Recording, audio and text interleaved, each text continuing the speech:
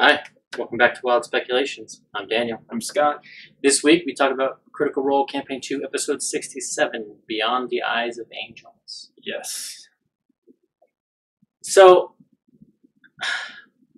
right before we went live, I just had a thought. Okay.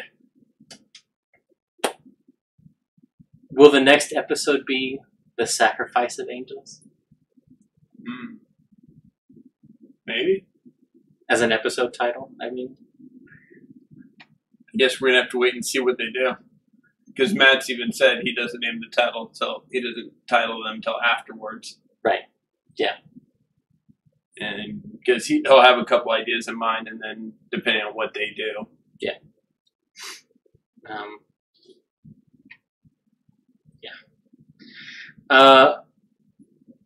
So one of the things I wanted to touch on that's independent of the episode technically, Okay. but they sort of all caught onto the idea of doing all monks. Yeah.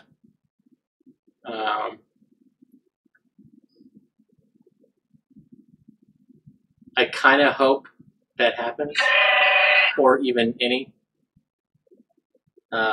All of one class kind of thing. It could be interesting. I Um, think monks, clerics, and probably warlocks are the most varied. Bard. Bard, yeah. But yeah. Yeah, I can see a whole table, that whole table breaking down to song. Then they have to do a musical episode. If they're gonna do one, that's how to do it for sure. Yeah. But yeah, the first encounter coming out after they ask chat is not still invisible. Yeah. Which I love the start of. I think Yeah. I can do foreshadowing a little bit. Yeah, you're pretty But good at it. I have yet. I don't think I've quite hit the stride that Matt is able to hit Yeah. with building the terror in the players, as he did in that opening scene. And yeah, I have gotten that spider response once. I would say a third of the time, though, my spider encounters, at least one player gets excited. Yeah. But, yeah. Was not a beast. Nope. I swear I have seen that art somewhere, Yeah, I'm not sure. and I don't know where. And I was trying to think what I'm almost positive I have read that spider's stat block, but I can't for the life of me think of where it was, or even when. Yeah. And I'm not sure. Like, we talked a little before, and the only spider type creature that I know of is from 3.5 Pathfinder and isn't official 5th edition yet. Yeah. So I was thinking a shape changer demon that is in 5th edition. But that doesn't, I don't know, that's a lot of that because it was a mama and babies, so that kind of was what ruled that out for me. Yeah, same. And I'm pretty sure well, I was going to say I'm pretty sure it's definitely, but I'm pretty sure it is abyssal or hell. Yeah. Hellish spider. Yeah. I'll have to check morning cannons. So again. But yeah, we didn't. I mean, this is all sort of moot because it got one thing that it did, which was pull them in, try to sting them. We didn't even get to see how much damage it did. Right. And not kill it. Yeah. Which was great, and it's my favorite. Probably on a sneak attack. Yeah. Yeah. You can tell Liam was vicariously living through Sam as he often does when Sam does the roguish things. Yeah, critting on sneak attack. Yeah. So, and then the DC 20 of the webs, I was like, dang. Because didn't see them with a 19, and Bo did with a 20. Yeah.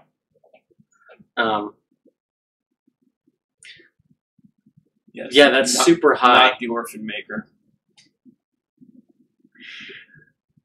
Yeah, probably one of my favorite in-character interactions. I think was that moment between Not and Yasha. You can have it. Yeah. Especially because thing. I'm the Orphan Maker, and I'm not the Orphan Maker. Yeah. Because that's going to come into play, and Yasha, I don't think she wants them to really latch onto that. Yeah, or discover why. Yeah. And I don't think she wants to discover why. Yeah, I was going to say, I think she doesn't want to discover why. Yeah. She's afraid of. I don't think it's so much that she doesn't. That it's, I don't want you to know. It's like, I don't want to find out. And if none of us find out, then I don't. Because I think they're at a point where she's opened up to him enough that she knows they wouldn't, like, desert her or, you know. Yeah. So I don't think it's more of a fear of them finding out, but that she doesn't want it to get back to her. She doesn't want to know. Right. Yeah, I don't think is the main thing. I think she acknowledges that she's missing time, but I think she doesn't want to know. Yes. In much the same way that Molly didn't want to know. Yeah. It's like, I don't care. Where I think Yasha has some inkling of that person before, because she remembers before. She just has that gap of missing time. Yeah. Where Molly didn't have any memory of his previous life. And Molly was like, that was somebody else. Yeah. You know, I'm writing my own story now. So, yeah. We also, inadvertently, and they just barely touched on it, found out that Ford's a wind pump chump. Oh, same on one action. Yeah. Yeah, when he's like, I'm gonna fuck it. You are? That's an action. So if it's only 6 seconds, I'm sorry, Ford, but that's canon. You're a one pump chump. It's not even an extended action. Yeah.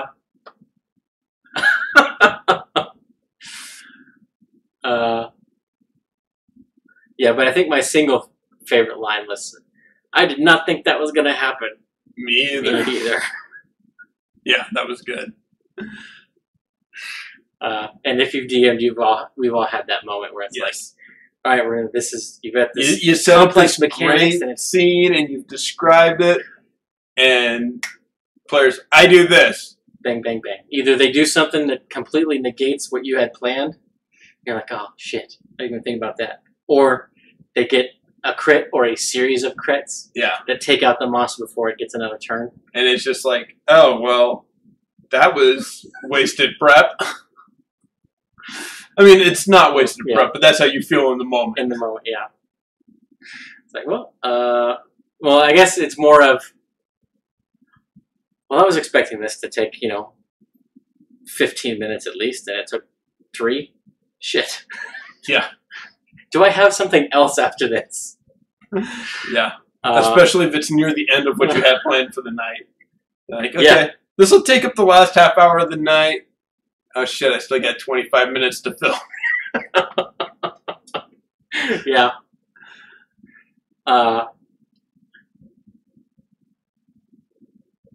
So, a couple interesting things happened after that fight. Yes.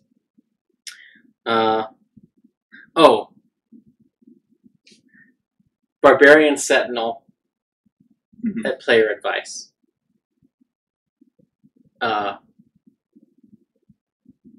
She should have used the dodge action. Because getting right there, she uses the dodge action. So anything that comes at her is going to have disadvantage. Right. which is going to be the only turn in the combat that's going to happen, realistically, if you're going to reckless attack. Right. But it allows you to focus on your sentinel reaction attack, where readying your action, which uses your reaction, runs counter to the sentinel proccing. If you don't have sentinel, then that doesn't matter. Run in, ready your attack action. That's fine. But as a sentinel, moving in, taking the dodge action, means that if that thing tries to get by you, bang, its speed is 0. Yeah. And because you want all of them to come at you. Yeah. So you want to capture the one that tries to get by you. Yeah. I think that's why I don't usually play a character with that feat, because I'm not that type of fighter when I play. Yeah. I very rarely play that upfront tank type. Yeah. Where Nirikov is. Yes, your character is.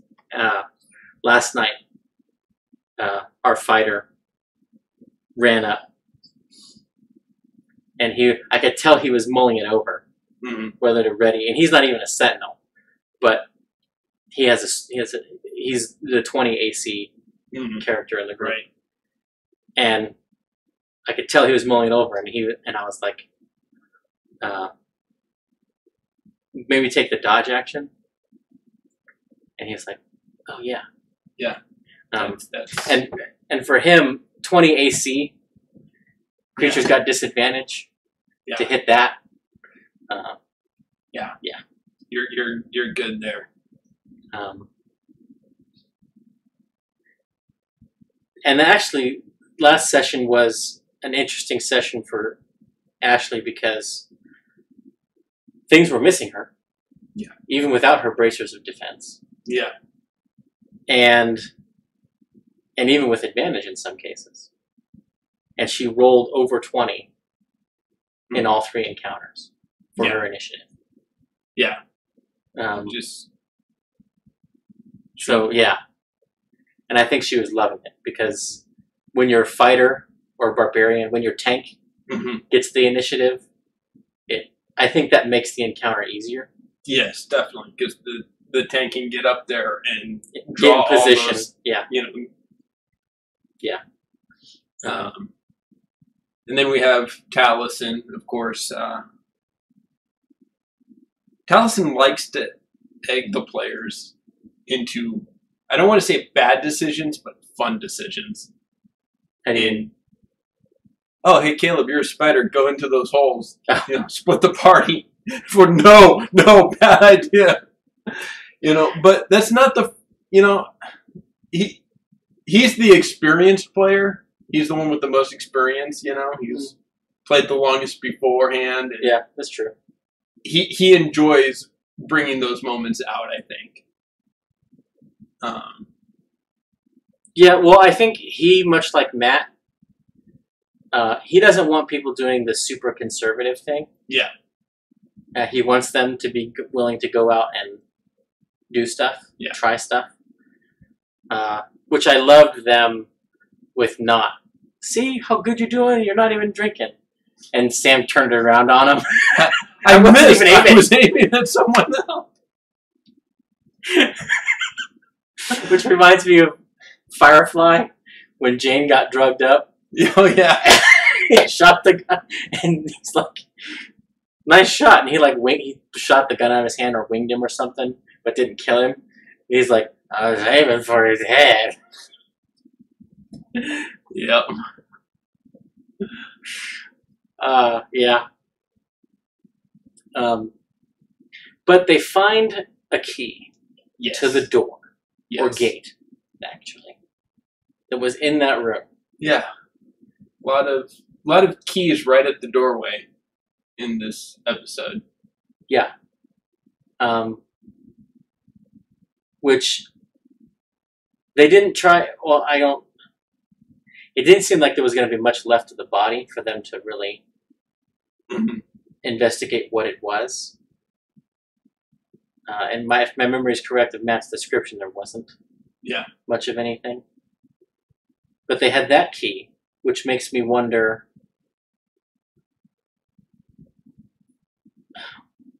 So This is the keys being right there is an argument against the theory I have about Oban.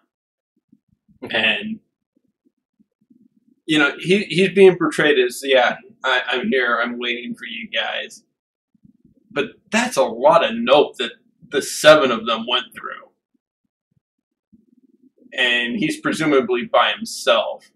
So my theory is he's actually behind them and letting them clear out the thing. Yes, yeah. I also had that thought. Because she keeps scrying on things that were part of a disguise that didn't actually exist, and so she's got no clue where he is. Yeah. Yes. And I was gonna talk. I was gonna talk more about that near the end. We were talking about what's coming up. And that's on my note list at the end. But since we brought it up, I'm like, oh well, if he had left the keys for them, that'd be one argument for him being ahead. But yeah. But the other interesting thing was the Z-shaped key. Yeah. Which opened the box with the scroll of protection. Mm-hmm.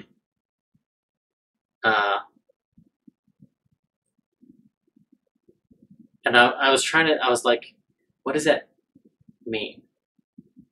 Who is Z? Zuela.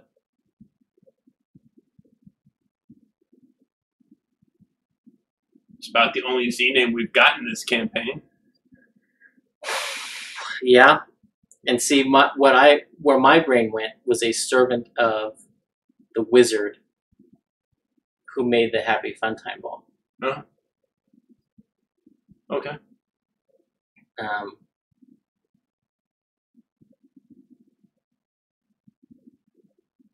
And the reason I say that is because that scroll, mm-hmm.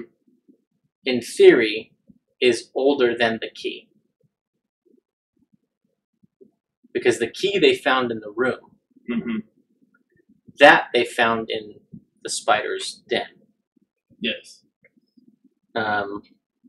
So, or I'm wrong, and the den back there was dug after, which is also a possibility. Yeah. And they didn't do enough investigation of that room to ascertain its original function. Yeah. Because that's the thing. I was like, what was that room for?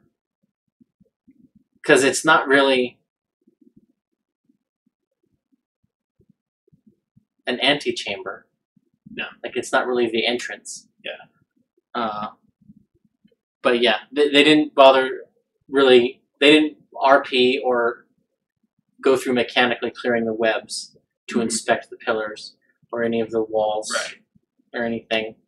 So that's where I'm like, we're missing data. Yes. Because I think if they had, they may have had some inkling of the shaft, mm-hmm. Which was immediately after. Yes. Do you think that is the Stormlord's protection? No. No? Okay. No. Because I didn't get that vibe at all. I started trying to think about the story of the tomb. Okay. And that each room has a function and a purpose. Mm-hmm.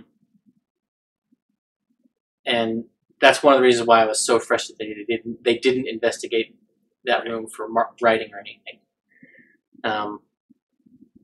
And the shaft was such that they couldn't really.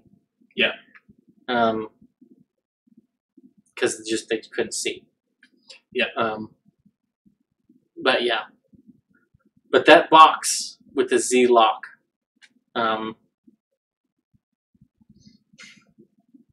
I have a feeling we will run across that again. Okay, I can buy that. Or it's just a chair. And it's just, Matt was like, I want something interesting about this box. What's interesting about the box? It's got a weird shaped lock. I don't know.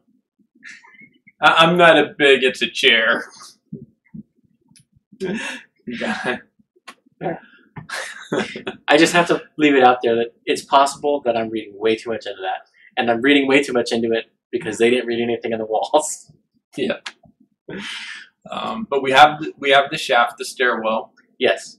Do you think Matt was too kind on that? Yes. Okay. Me too. Because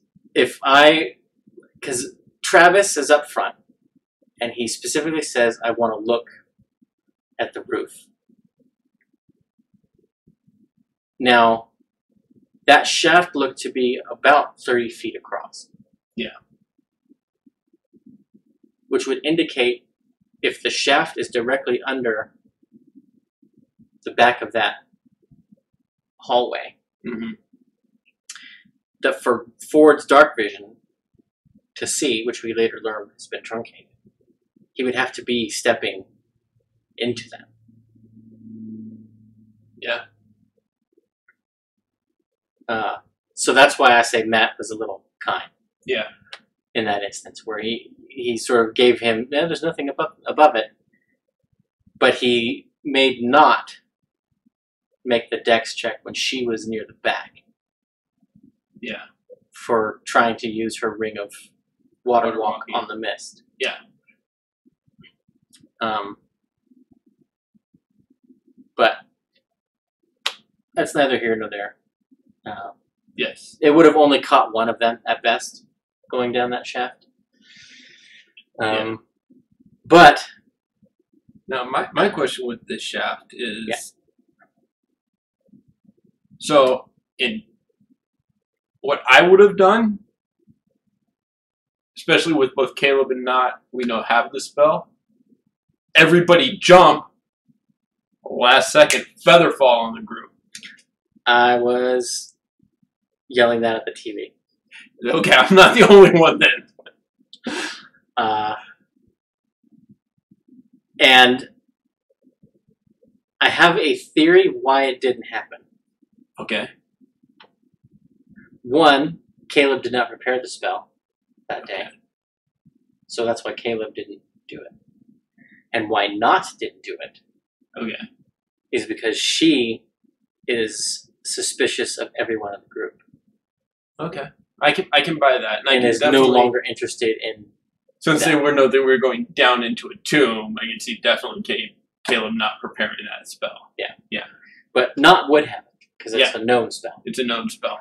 But yeah, I think she didn't recommend it because she doesn't trust anyone. Okay. So you think it was an in-character choice and not Sam just not realizing?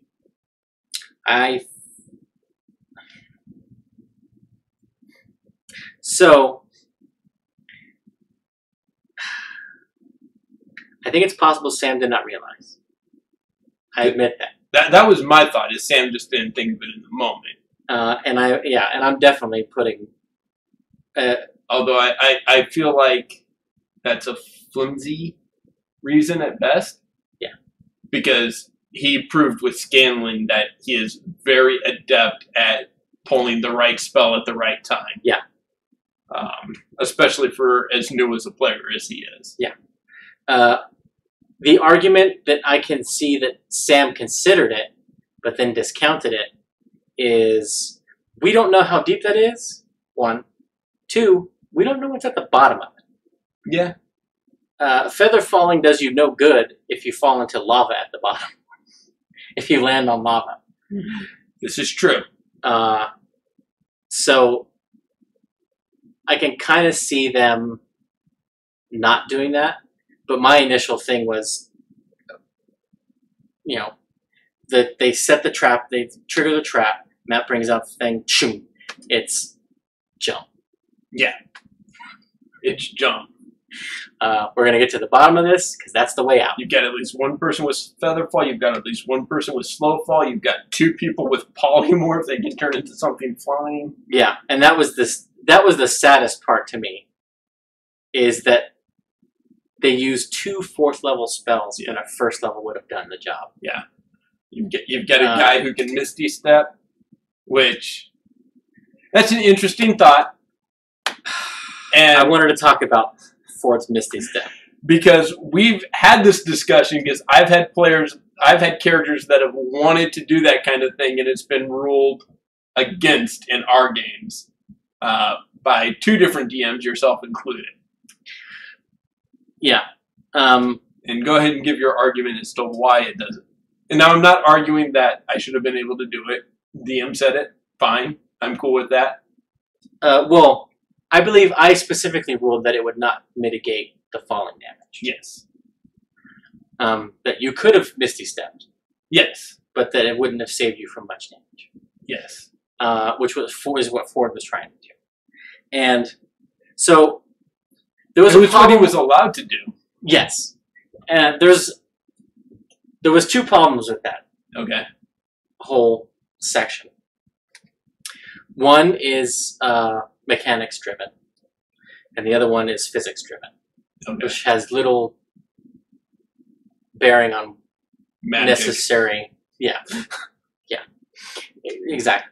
So the first is Travis was saved by Matt's memory hole. Okay. Or not necessarily memory hole, that's the wrong term. But it happens when, and it happens to me, you have to look up a rule. Mm-hmm. And you looked it up last week. And the exception that you had to look up has supplanted the general rule. Yeah.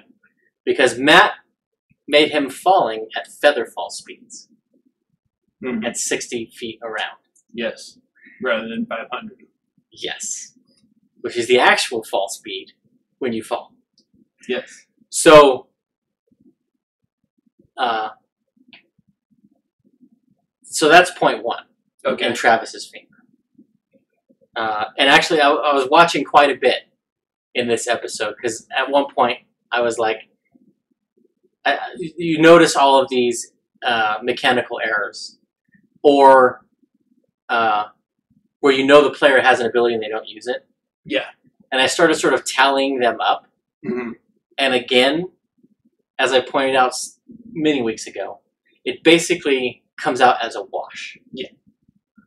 Because there are times that Matt could, should, however you want to word that, do things differently that is against the players. But there's also just as many times, it seems, that the players don't do everything they could against Matt's monsters. Yeah. But in this case, in the fall Misty Step, conservation of momentum. It's one of the primary problems in physics that usually movies ignore. Yeah. Whether that be for the cool bang, the person flies 30 feet from, the shotgun blast, or the hero just stands there as, shotgun blast hit them. If you fall and Misty Step, because there's also the question, can you, the spellcaster, control what direction you come out? Yes. And in a falling situation, if you wanted to mitigate your fall, is you would teleport, teleport up. So that you're shooting up. Yeah. Yeah. See, and when I initially tried it and I read the spell, I'm like, so if I'm here and then I'm here, like I'm seeing it, and I think it's how Matt interpreted it, where it arrests the fall and you're just appearing there. Because otherwise, when they do their move and Misty Step, why aren't they continually going forward? For the same reason you don't count. If you moved last turn, you must move this turn. So. It's because we have artificially segmented time into 6-second blocks. Because really, if you think about it, everything that happens in one turn is happening at the same time. Yes. So realistically, it's not I wait for that person to do this thing, unless you specifically state that. Right. It's more of bang, bang, we're all choosing targets and we're all firing. Right. If there was a way to do that simultaneously while maintaining order and accuracy, that would be the best representation of combat. It doesn't really work. It breaks down inevitably. Yes. Without the aid of a computer, probably, I don't think it can be done. You could probably do same time turns on something like Fantasy Grounds or... yeah. I mean, you'd basically all have to put in your decision of what you're going to do that turn and then let it play out together. Yeah. And But yeah, that's so that's why. But basically, the spell doesn't say yes or no to you can do this, and so you guys have ruled that you would still be falling at the same speed. You'd just be already on the ground. Right. Or you could change your vertical motion into horizontal motion. Right. But that's just going to put you into a wall. Yes. See. And it's because you're using it in that situation that you build up such velocity. That's why. And it's uncontrolled. Whereas if you are walking in the Misty Step, it's the same as if you had just taken another step. I mean, I get your argument. My mind still wants to be like magic, it's a way to mitigate the thing. I think I would probably give advantage on the acrobatics check. Or have the falling damage.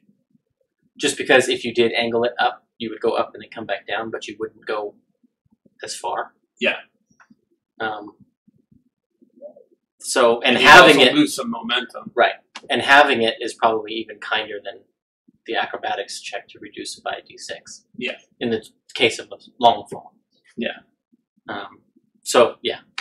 Now, if you have the ability to Misty Step and you're a monk, then you're good. Because or Shadow Step. You shoot the way up, and then you slow fall down a height within your range. Yep. Which is what a Shadow Monk can do with Shadow Step. Yeah. But regardless. Yeah.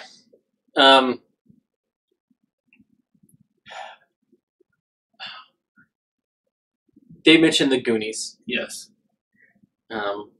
Yes. And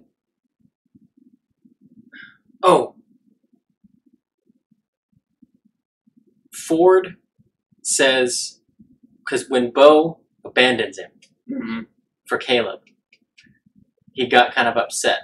When earlier he's like, catch that wizard. And she's like, you got friends? I was like, well, one of them's not even real. Yeah. And Laura sort of was like, what? Which made me think of you, and that Jester's delusional. Yeah. Does Jester view her duplicate as the Traveler? Maybe. That when she manifests her duplicate, that is the Traveler? Maybe. She could. Or is it a version of herself that is just as real? Like a Thomas Riker type thing? Yeah. Yeah. That could be. So I don't think we will get that confrontation. Not for a while, anyway, if we ever do. Yeah. But it was an interesting, and it was an aside. It's quiet. If you're not watching for it, or rewatch it like we do, you'll miss it. But I did want to give you props on that. Yeah, thank you. And then they were talking the Goonies. Yes. And yeah. Yeah. And she's like, Jester, you play piano, which casts her as Andy. And Caleb tells Ford to do the truffle shuffle. Yeah. Although I see Ford more as Brand than Chunk, the older brother.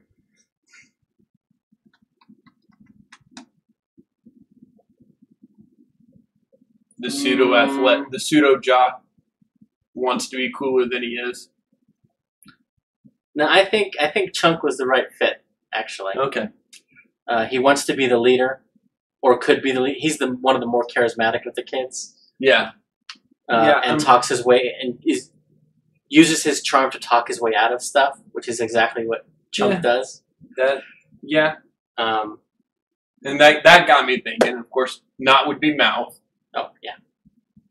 Now, if Molly was still here, Molly would be Mouth, and Not would become Data with the alchemy. Okay. But in the group we have, Not is Mouth. Bo is Mikey, I think. Yeah. Yasha would be Steph, the short-haired blonde. Yeah, always angry. Yeah.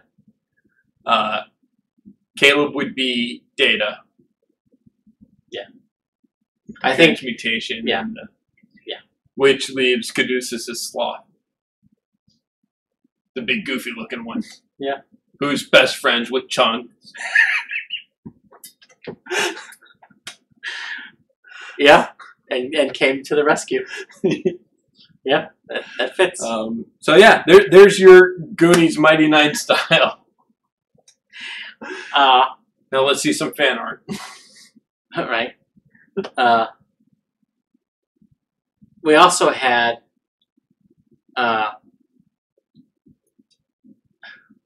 it's more out of character than in character, but I still want to count it as a widow jest moment.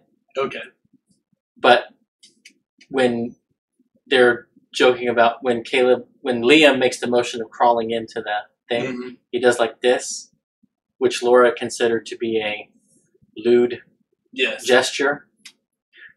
And then he says, "Here, give me yours," and he reaches over for her.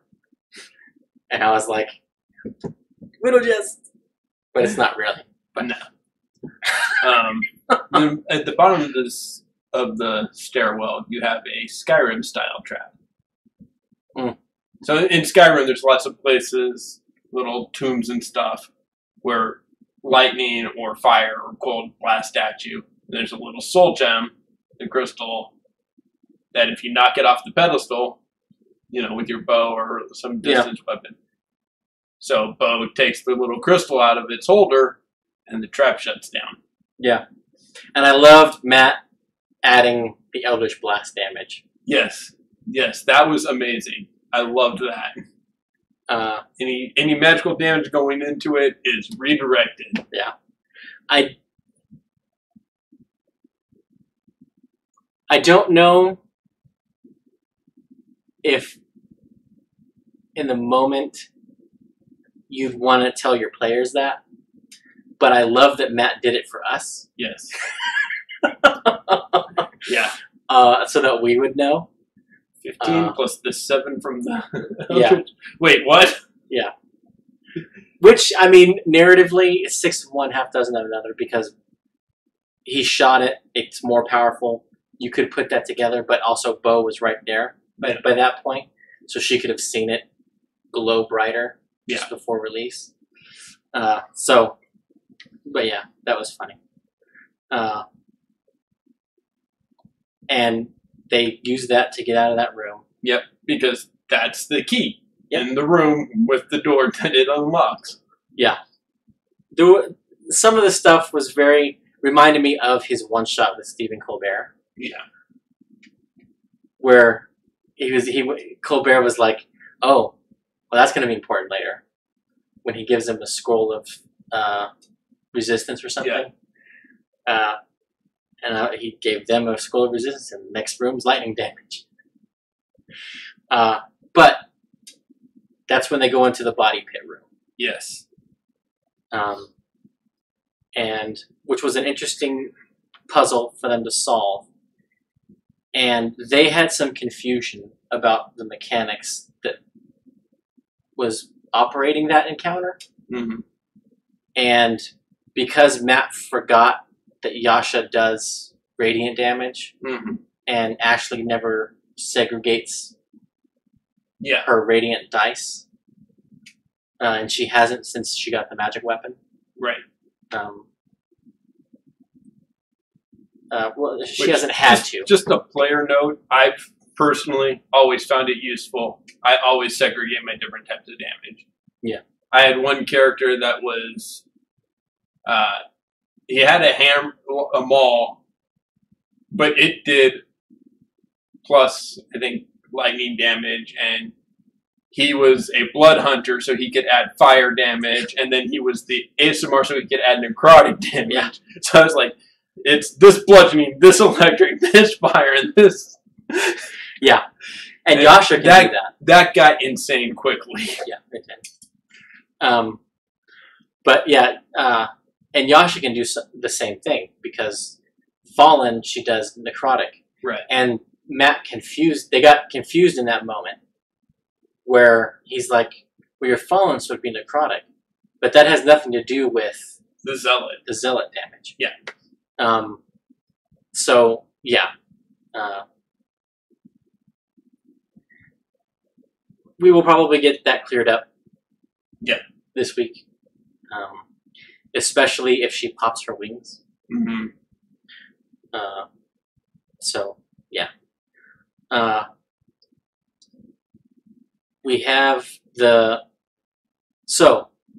my interpretation of the mechanics that Matt was showing in that encounter was he gave them what's it called? Undead endurance or something like that. Undead resilience. Resilience, yes. Where they save unless it's a crit or radiant damage. Mm-hmm. I think he gave them that regardless.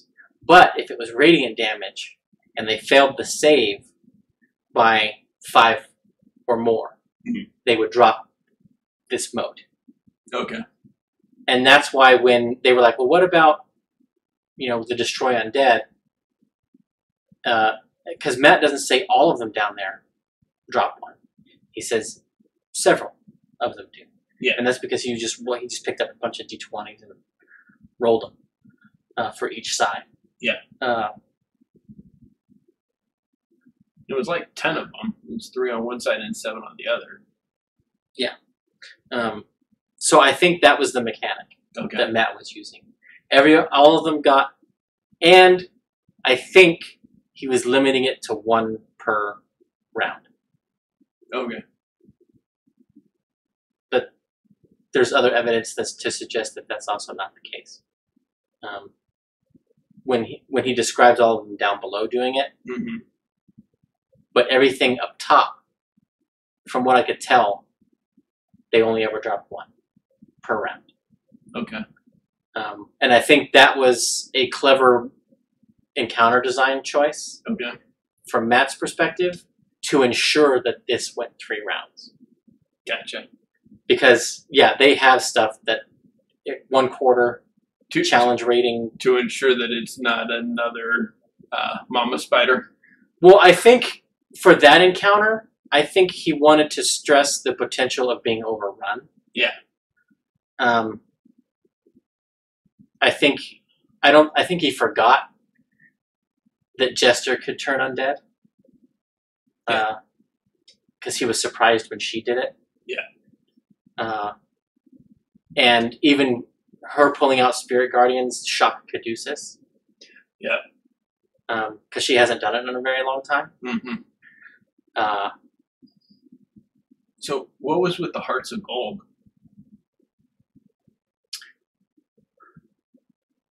That one had me stumped. So I have a theory about that room, and that gets into the theory. And I haven't done a lot of my own primary source, as it were, research onto it, but that scene, the pit of bodies, reminded me of a scene from Dice Camera Action. That took place in the Shadowfell. And one of the ways to get to the Shadowfell was through essentially this collection pit. Of bodies. Of the dead. So I think that's basically what that was. And all of the evidence that we were given earlier in the episode, like even daylight, is diminished by half. Yeah. The darkness is thick. You can't see through it. Yeah, when they were doing that half thing, I was thinking, I was wondering about the Shadowfell. Yeah.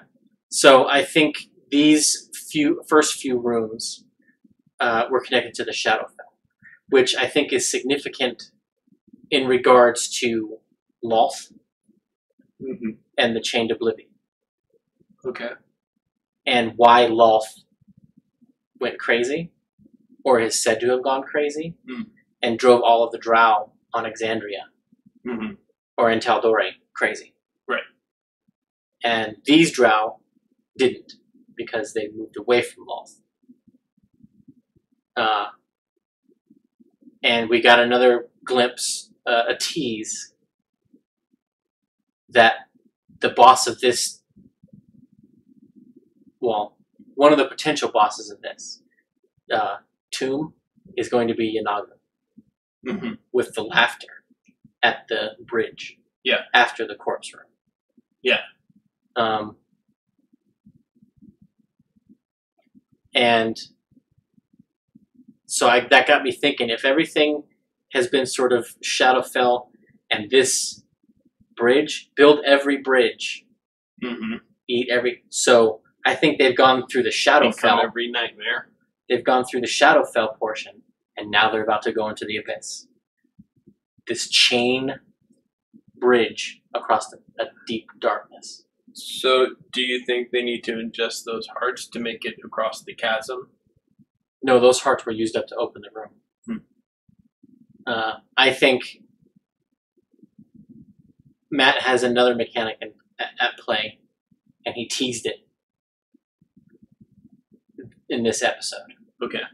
And that is, this is a big, heavy metal bridge. Yeah, it's a chain bridge. Chains are loud. Yeah. So I think it's going to be stealth checks to cross the bridge. Okay. And if they fail the stealth checks, and I don't know if Matt is going to let it be a group check, or it'd be stealth checks with disadvantage on the chain bridge, I would think. That's possible. And I don't know if a single failure is enough to trigger the thing, or if it will take... If a ball bearing is enough to trigger it. Yeah, well, that's why I wonder if it's going to be a single failure is enough to trigger the effect to make everybody make a wisdom save. See, what I think it's going to be, okay, so we saw the ball bearing go, and it just hit Bo. We see not talk, and and more people. So I think the volume. So I think if just one person fails that round, they'll be the only ones. But if more than one person fails, everybody makes the save. Okay, I can see that. So pass without a trace then.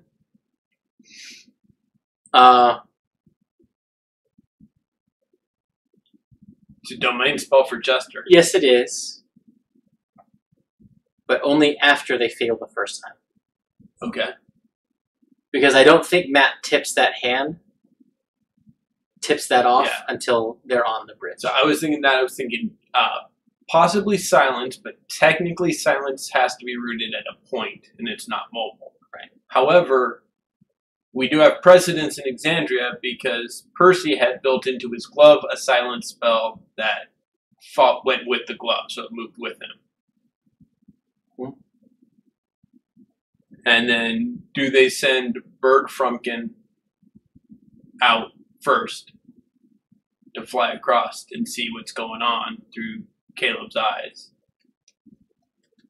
Or Caleb see what's going on through Frumpkin's eyes? Yes. And so he sees and hears through Frumpkin, and if Frumpkin triggers that somehow, does Caleb go mad?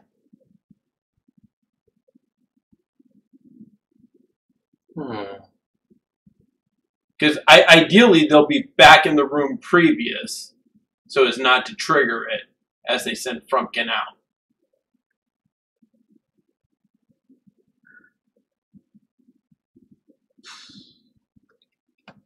I think he makes Caleb make a save with advantage. Okay. At least that's probably how I would do it. And like Frumpkin would have to make one, and Caleb would make one, but at advantage. So if Frumpkin fails, Frumpkin's confused. And Caleb could succeed. But if Caleb fails, if they both fail, then Frumpkin is confused, Caleb's confused, and he rolls the D8 to see what they do. Yeah. Yeah. Nicer than me, I would have just made him make it. You're seeing and hearing as if you're there. According to the Find Familiar. Yeah. I'd be like, you make it. That's how I would rule it. I can see both ways. And again, I can too. And in large part, it depends on what the other mechanics underlying that challenge are. Yeah. And how strict he's going to be with everything else and everyone else. Yeah. Where just the slightest sound and everybody has to. Then yes, he makes it just like Frumpkin does. But yeah, the question that I have regarding that crossing is, are they going to be attacked on the bridge? And I think the answer is yes. Because he had them being attacked in the shaft by an invisible stalker. Yes. That's what I thought. Yeah. You think it'll be the same? No. I actually think it will be a shadow demon. Okay. Which I think are CR 5 or 7. They're somewhere in that range, 5 to 8. Okay. So 2 of them would be dangerous. Yeah. Especially if the combat triggers confusion. Yeah. In everybody. Or 1 would be dangerous with confusion running rampant through the party. Right. But 2 would be especially dangerous. Yeah. If Matt wants to do another swarm encounter, similar to the zombies, then probably shadows. Okay. And that would especially mess with Yasha, Ford, just because Travis is sensitive about his strength score. Yes. And also, arguably, Ford is one of the more dangerous people for that to work, for that to happen to. Yeah. Ford, Bo, and Caleb all have 10, 11, and 12 strength. So 3 hits from shadows, they're likely going to be coming back a shadow. And hitting Yasha with it, or even Jester, also will put the fear of God in them. Yeah. Because, I mean, Jester doesn't rely on her strength. Well, not strength is pretty low too, isn't it? Yeah, I think she's also 10 or 11. Yeah. Something like that. So shadows would be a real potential danger. Yeah. They have several sources of daylight. They're getting a long rest, so the drift globe is in play again. Caduceus seems to have that perpetually prepared now. Yeah. Just like when they were out on the water, he had... control water. Yeah. So I think he's like, we're going in the darkness, and the beings out here are sensitive to light. I have daylight in my pocket every day. Yeah. So that may or may not save them, in the sense that it might banish the shadows or the shadow demons. Mm-hmm. We have yet to see a dragon. So a shadow dragon. Well, it's we did have the blue dragon. Yeah. In the Happy Fun Time Ball. That's right. But in storyline quests, we have not had a main quest line dragon. Yes. Only side quest dragons. Yes. Which are arguably weaker dragons. Yes. So we could see that too. I don't think it'll be a dragon though. I think it's more likely to be the shadow demon or shadows. Shadows would be more in keeping with the undead nature of things, or the spectral nature of things. Can a shadow dragon shapeshift at all? No, not that. I don't think so. No. Okay. Were you just thinking about that for Oban? Yeah. It's like, what if Oban's the shadow dragon? Yeah. I mean, that's the name I would give a shadow dragon. Now that you mentioned that, yeah, that would fit. I would do that. So the Bridge of Chains also, I think, is significant in what we've been discussing with the Chained Oblivion and the Tarask. Yes. And that we think that this might be the holding place for the Tarask. And the Angel, Angel of Irons. Mm-hmm. Which we still have not gotten any more information on. Even Ashley's visions of her being breaking the chains. Yeah. I feel like the bridge is not the way across. Oh. I feel like the bridge is the trap designed to make noise and trigger that, and that there's a hidden way across. Interesting. That won't make the noise. Matt did seem to indicate that the pit was not deep. Yes.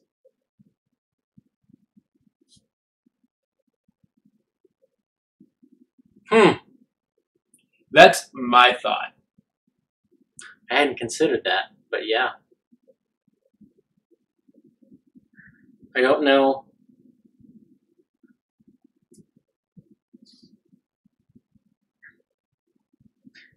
We have yet to see anything in the construction of this, though, that would indicate that that would be in the design plan, as it were. Yeah. There haven't been many obvious traps or anything. My thought was Indiana Jones and the Last Crusade. Leap of Faith, yeah, I thought of that too. There's only the penitent man shall pass. They did that. Yeah. They had to kneel down below the adamantine door. Yeah. That's where my mind went. If I'm right or wrong, we'll find out next week or in 2 days. Let's see. The penitent man he had to duck beneath the blades. Mm-hmm. What was the next one? Was it the spelling out? The name of God. Yes.